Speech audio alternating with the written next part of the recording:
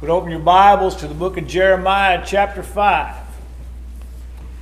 Jeremiah chapter 5.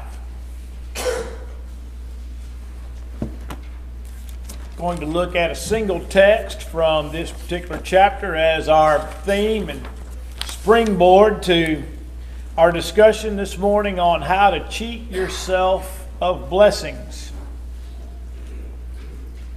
Lord willing, tomorrow I will start teaching a teen class at, it's a miniature version of PTP. It's called PTP Spark. That's a kind of a really scaled down version of PTP, and we have them at various places around the country. Had one at St. Louis and Arnold last year, and there's going to be one at Midway in Jasper, and I'm going to be teaching from the book of Jeremiah. The whole theme is the book of Jeremiah. And I've been assigned 3 texts from the book of Jeremiah to teach teenagers. And this is one of the texts that I've been given on how to cheat yourself of blessings.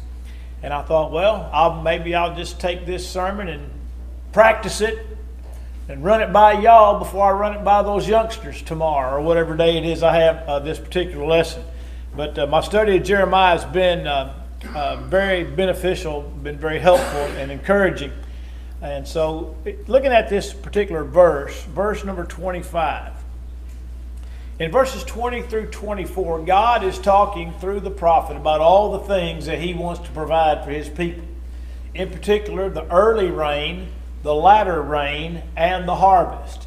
And we understand even in our day that there are periods of rain, early and latter rain, then followed by what we would call Indian summer, the time of harvest, where it generally stays dry for a pretty good spell.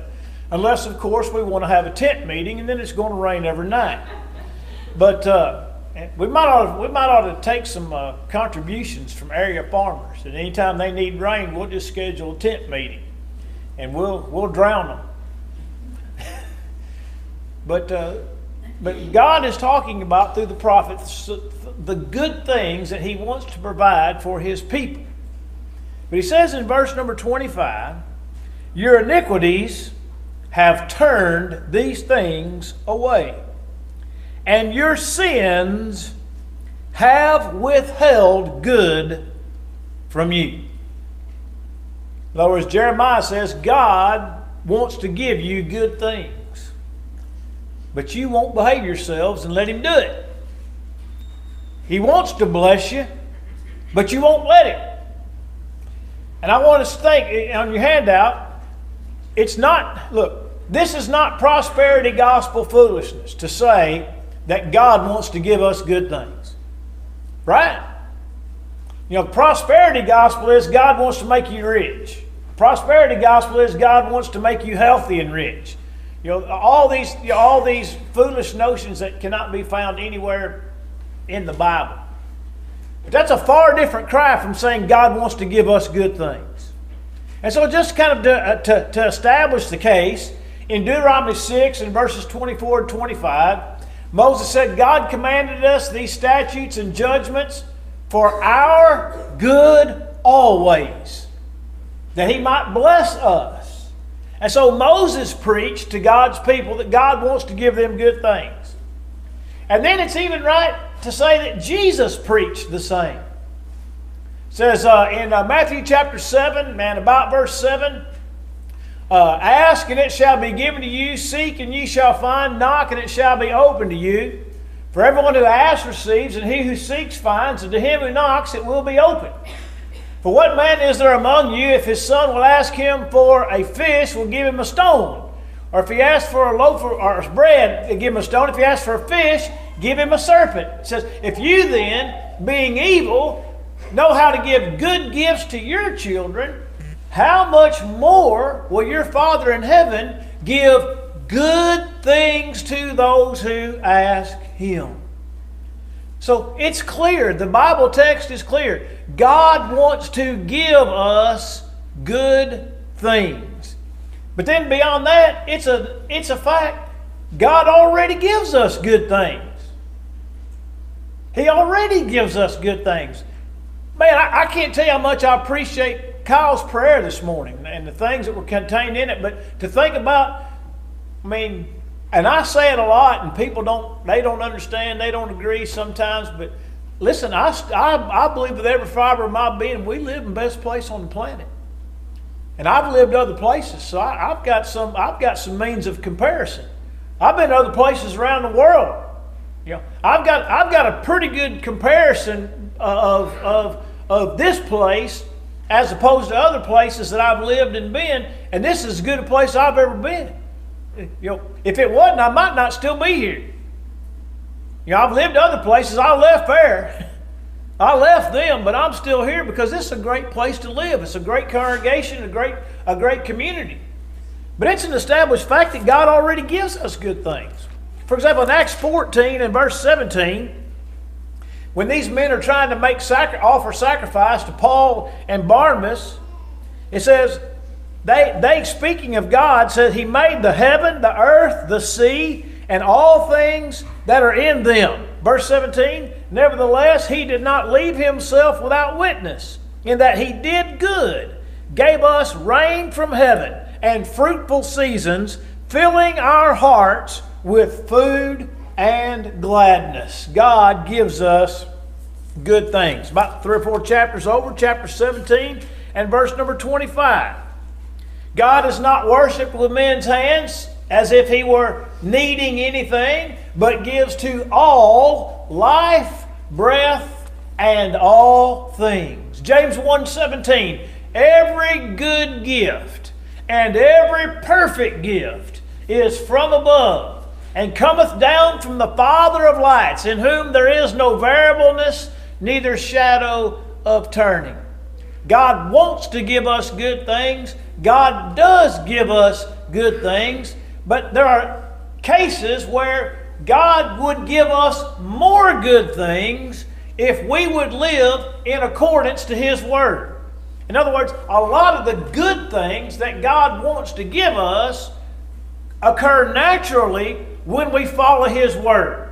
You've heard me say this in other contexts, that there are certain things that are natural laws that anybody can follow that are given to us by God, and anybody that follows these natural laws will be blessed. For example, don't spend more than you make. You know, the writer said, a proverb says the borrower is the slave of the lender. Me and Kyle know that because we've heard Dave Ramsey say it 1,000 times.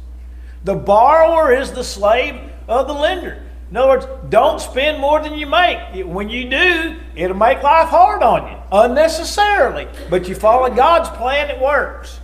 You know, Ben Shapiro oftentimes talks about the things whereby almost every single person can avoid poverty and living in poverty. And one is finish high school. Number 2 is work a 40-hour-a-week job, regardless of where it is and what it pays. And don't have kids till after you're married. So if you'll follow those 3 things, it almost guarantees you'll never live in poverty in America. Well, aren't those things that God's already told us to do? I mean, now, obviously God didn't tell us to finish high school, but He did tell us to work, and He did tell us how to arrange and conduct our family matters. Those are natural laws wherein God can and will bless anybody if they'll live within the confines of His Word. But when people fail to follow God's Word, then they cheat themselves of the blessings that God wants to give them.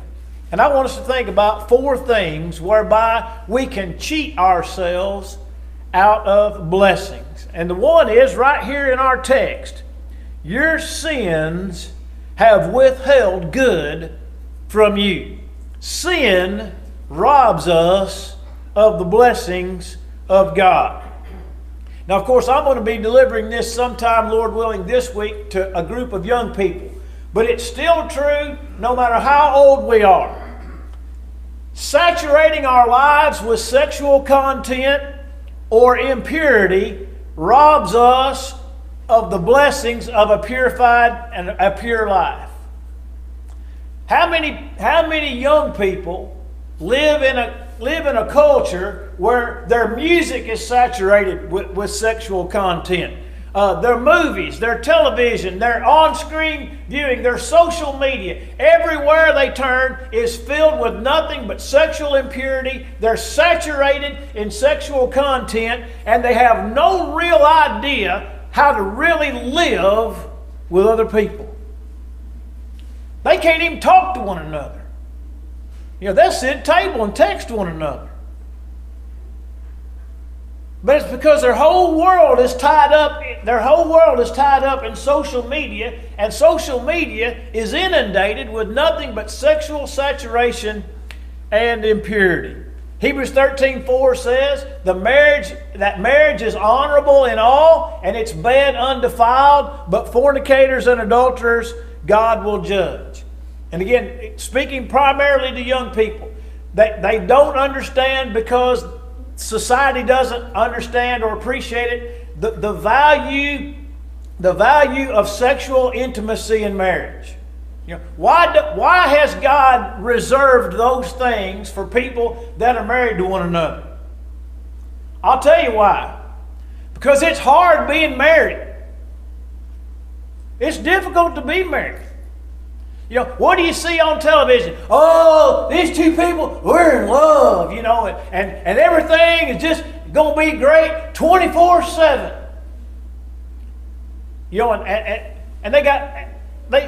And they're presenting a picture of the world and of relationships and sometimes of marriage that doesn't bear any resemblance to reality. God gave sexual intimacy. One reason is to help people learn how to live with one another. I don't care how in love you are with somebody. They got bad habits. They got things you don't like. They leave the toilet seat up. They squeeze the toothpaste in the middle of the tube.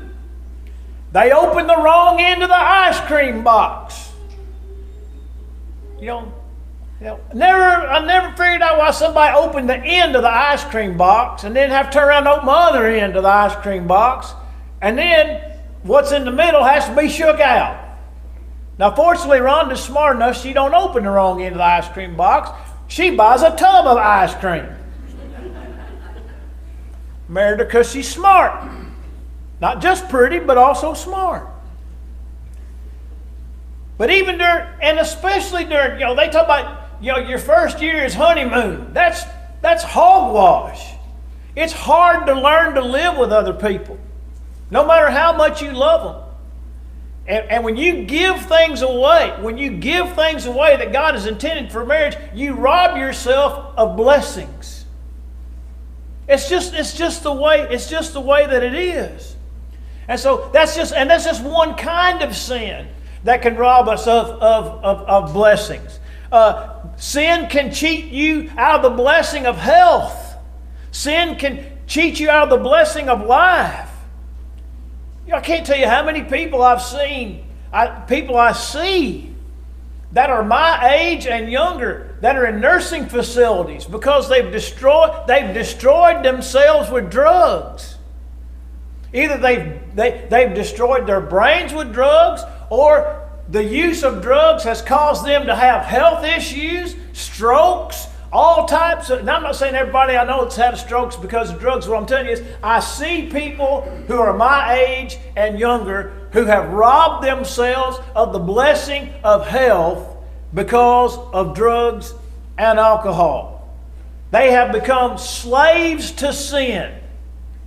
Do you think a person really wants to be addicted to drugs? Do you think that's what people want? And yet that's where they end up. And they've robbed themselves of the blessings of life. By the way, you can go to our county jail website and you can see the people that's robbed themselves of the blessings of their freedom.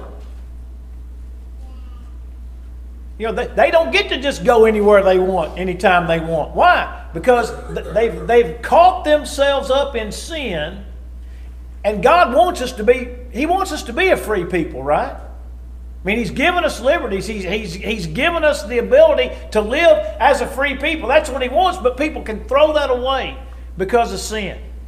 You can throw away your reputation because of sin. You can throw away your name as because of sin. And look, a good name and a good reputation is all but impossible to reclaim once it's given away. Writer of Proverbs said a good name is rather to be chosen than riches or gold. I'd rather have a good name as $1 million as have $1 million and have a bad name. Now I know some people don't care about their name. I understand that. But I'm not one of those people. I want a good name. And sin robs me of the... By the way, have you ever been blessed because you have a good name or a good reputation? Has anybody ever commended you or helped you out, even maybe if they didn't know you, because they knew that you were a good person, you had a good name, you had a good reputation? I expect everybody in this building has been blessed by having a good name. But you know what? Usually having a good name started with somebody before you. And then you inherit a good name, and then it's up to you to preserve it. Where I grew up, I was in the middle. My mom's side of the family were people who had a great name in the community and in the church. And my dad's parents and my dad's brother had a good name in the community and in the church where they went. But my dad didn't have a good name. And a lot of times I was behind the 8 ball. I'd go to school and I'd be behind the 8 ball because some of my teachers were the same teachers my dad had. And invariably he said, "Hey, did you know?" And before they finish, I said, "Yeah, I know." "You Joe Clifford's son?" "Yeah." "Did you?" "Yeah, I know." My dad called off school when he was a senior in high school. My dad did that. Called the radio station, TV station, canceled school at Dexter. Somebody was asleep at the wheel at the TV station in Cape Girardeau, Missouri. He called and told me as a superintendent he canceled school. He did it. And he graduated in 1966. And I can go back to Dexter today and invariably somebody's going to bring that up. Go bring it up. Now, that's not necessarily having a bad name, but my dad did enough things for me to have a bad name on other occasions. But sin can rob you of the blessing of a good name. Number 2, what can I do to cheat myself out of blessings? I can forget God.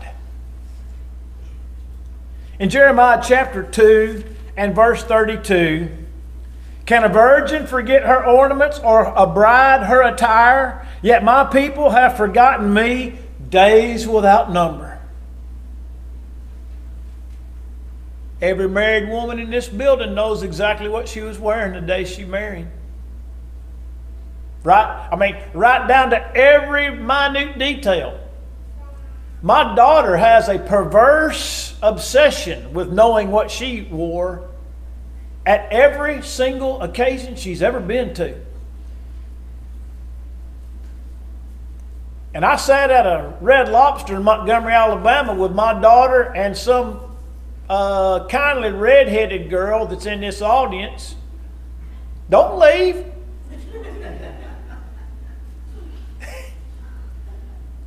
And we sat at a table and they talked about what they had on at every single high school function they ever attended.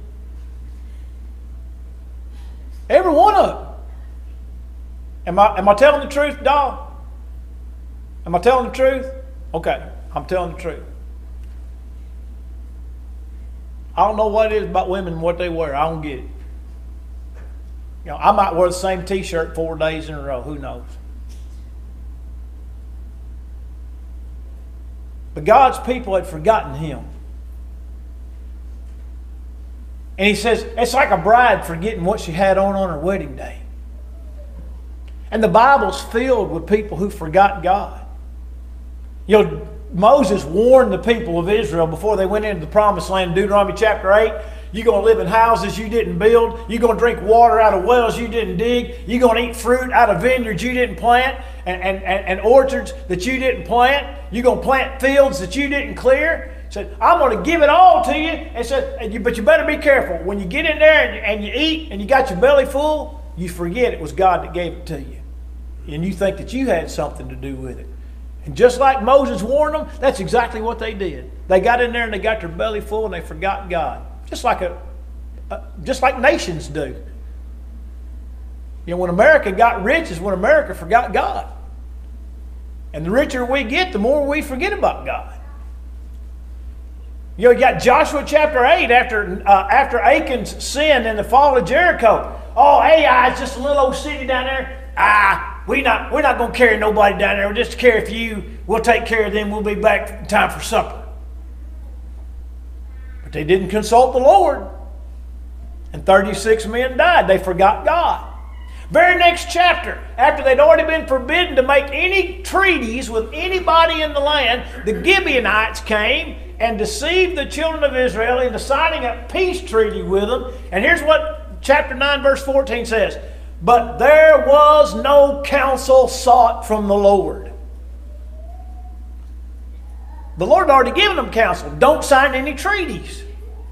And all they had to do is ask the Lord, Lord, do we need to sign this treaty? And the Lord would said, no, those are Gibeonites. They're just on the other side of the hill. They're lying to you.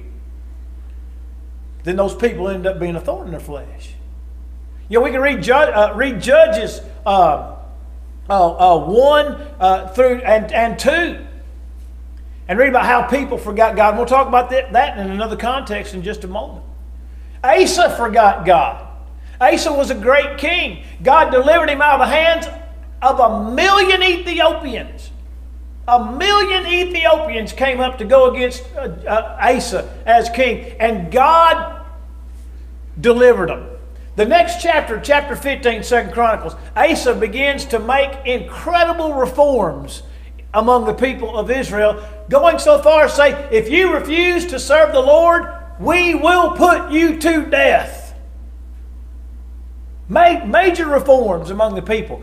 Next chapter, chapter 16, Asa has military trouble again and makes a contract with the Syrians. Makes a contract. Pays them off to protect him. So God sends his prophet down there and says, have you forgotten what God did when there was 1,000,000 Ethiopians at your back door? Why in the world are you taking the treasure out of the Lord's house and giving it to a pagan, unbelieving king to protect you when you know what God is capable of doing? And he threw that man in jail. And the Bible says he began to persecute the people for some time. He forgot God. And then he got a disease in his feet. Maybe he was diabetic or something. We know people with that are diabetic have trouble with their feet. He was diseased in his feet. And the Bible says, and he consulted the physicians, but he would not consult the Lord, and he died. God wanted to bless Asa. God did bless Asa. But when Asa forgot the Lord, he cheated himself out of God's blessings. Number 3, a lack of faith. A lack of faith robs or cheats us from God's blessings. God told Abram, I'm going to give you a son. Abram was 75 years old when that promise was made. He waited all of about 15 years, and when he decided that God wasn't going to keep his promise, he decided to fix things. And boy, did he ever fix them. Hagar and Ishmael. Ishmael, the father of the Muslim people. Think of all the blessings that people have been robbed of by the Muslims in the last 1,400 years. How many lives have been lost? How many people have been slaughtered at the hands of the Muslims for 1,400 years? Abram not only robbed himself of blessings, which, first of all, was a peaceful household. He brought another woman into his household. It destroyed his home life. It created a people that destroyed the lives of untold tens of millions through the course of history, all because Abraham didn't have enough faith. Which is interesting because he's called the father of faith. Which even shows us that a man with as great a faith as Abram still has feet of clay and can at times exhibit a lack of faith. What about Numbers 13 and 14 when the spies were sent into the land of Canaan to spy it out? And they came back and they said, oh, the land is everything that God said it was, but there's giants over there. There's giants over there. And we were like grasshoppers in our own sight, and we were like grasshoppers in their sight. We cannot take the land. And Joshua and Caleb said, we are well able to take it. But they convinced the people with their wicked, evil report. Listen, it hadn't been a year since they'd been delivered probably out of the land of Egypt. Probably not a year. Had they forgotten what happened in Egypt last year? Water to blood, flies, frogs, lice, disease, hail, death of the firstborn, crossing the sea, pillar of fire at night and pillar of smoke by day. I don't have any reason to believe that while they were denying the power of God, they did it in full view of that pillar of cloud. They forgot God. And everybody from 20 years old and up, they cheated themselves out of the blessing of the promised land. James said in James chapter 4, you have not because you ask not. He said, and the things that you do ask for are things that you want to consume in your own lusts. You know, we need to be more diligent in the matter of prayer and thanksgiving and request. And the Bible says, in everything, it says, be anxious for nothing, but in everything by prayer and supplication, with thanksgiving, let your requests be made known to God. I've been trying to be more conscious of that in recent months and years. You know, I try to, this sounds crazy, but I try to give God thanks for every good thing that happens to me. Every good thing that happens to me. You know, if something had the potential to go sideways and it didn't go sideways, I thank God for that. If something had the potential to be lost and it wasn't lost, I give God thanks for that. Let me give you an example of that. I was down on Detroit-Hatley Road this last week doing a little beaver dam demolition. And I got done and I jumped in the truck and I'm rocking on down the road. I'm fixing to go home and I look around and I ain't got my cell phone. I'm like, uh-oh. But the music was still playing on my radio. So I was pulled off the side of the road and I got out of the truck and there's my cell phone sitting on the side of the bed of my truck while I'm blasting on down the road. You know what I did? I thank God that I didn't have to go buy a new cell phone. Just a simple thing. You know, it's more than just being glad. Be thankful. The more we'll be thankful to God about those little things, the more mindful we'll be of God that He can help us handle the big things. Lack of faith, forgetting God. Then here's the last one. Lack of diligence. Lack of diligence can cheat us from the blessings of God. In Judges 1 verse 27, God had already told the children of Israel, drive out everybody out of the land of Canaan. Drive them all out. Guess what they failed to do? They didn't drive them all out. And the Bible is clear in Judges 1 and 2 and in other places in the book of Judges that the people of Canaan were a thorn in the flesh of Israel all the days they were there.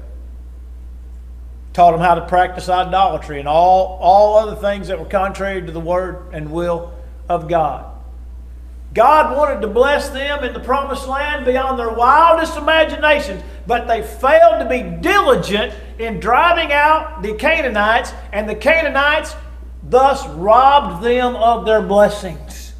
But they actually had robbed themselves. In 2 Kings 13, Joash is the king of Israel, and he goes to the man of God, and he says, what am I going to do with the Syrians? He said, take some arrows, he said, and strike the ground. And the Bible says he struck the ground 3 times. And the prophet said, you should have struck it 9 or 10 times. He says, but because you've only struck it 3 times, you will only smite the Syrians 3 times, and you'll not do away with them. If you'd have struck it 9 or 10 times, you could have completely wiped them out. Failure in the matter of diligence. Now I want to close with 3 things very quickly about diligence. When I do not pour myself into my marriage, I cheat myself of God's blessings. When I don't put everything I can into my marriage, I'm cheating myself of the blessings that God wants to give me in my marriage. Add to this, given the choice of pouring yourself into your children or pouring yourself into your spouse, choose your spouse every time. When there comes a time when you got to make a decision about whether you're going to devote all your attention to your kids or your attention to your spouse, choose your spouse every time. I can't name you a single couple, not one, that poured themselves into their marriage that are divorced, where both of them poured themselves into their marriage and were diligent about their marriage that are divorced. But I know hundreds of good people who poured themselves into their kids and lost their marriage. The most important relationship that you have outside of your relationship with God is your relationship to your mate. And your kids are way yonder on down that list. Way yonder down. By comparison. By comparison. Lack of diligence in pouring yourself into your marriage will rob you of the blessings that God wants you to have in marriage. Failure to pour yourself and be diligent in your spiritual growth and development robs you of the blessings of spiritual growth and development. In other words, the more you invest in your spiritual growth and development, the more the Lord's going to bless you as His child. He's going to bless you with knowledge of the Scriptures. He's going to bless you with wisdom. He's going to bless you. With moderation in thinking and in life. Those are all tremendous blessings. But if we don't pour ourselves into the plan that God has for us, we cheat ourselves of the blessings that are found therein. Lastly, this: when I don't pour myself into my worship, I cheat myself out of the blessings of worship. Look, I'm going to use a tired old illustration, all right? Y'all ready? It's a tired old illustration. Yeah. When people say, I didn't get much out of worship today, the proper response is, how much did you put into it? I've been hearing that since I was a kid. It's still true. People who pour themselves into their worship, people who sing, as we noted a few weeks ago, sing like Spirit-filled people. People who pray like Spirit-filled people. People that engage in the public proclamation of the Word like a Spirit-filled people. People who give of their means like Spirit-filled people ought to do. People that go to the cross every time we assemble around the table like Spirit-filled people do are blessed when they do that, and people who do not do that cheat themselves out of the blessings of the worship of God. There are so many ways God wants to bless us. He wants to bless us.